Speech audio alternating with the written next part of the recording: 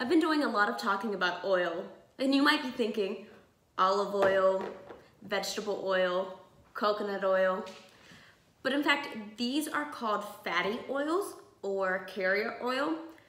The oil I've been talking about is essential oil. I realize that I've been giving you a lot of fun tips about essential oils, but I haven't told you what they are. So this video is to explain what are essential oils and what makes them so powerful. What are essential oils? They're the most powerful part of the plant. They're the lifeblood of the plant.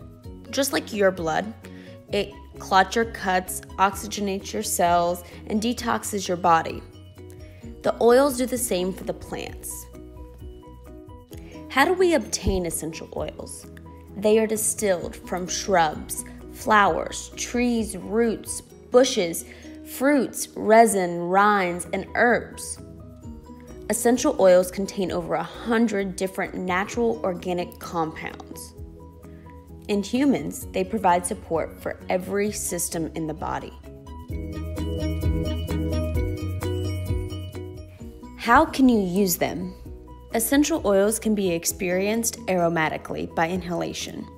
The molecular structure of an essential oil is so small and lightweight that our bodies can receive their benefits just by smelling their scent.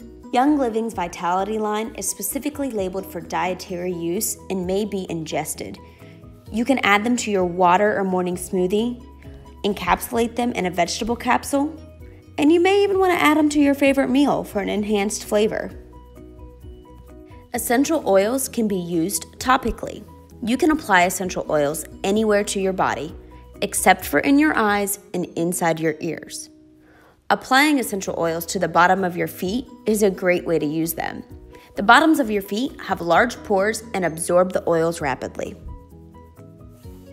So, are you ready to learn more?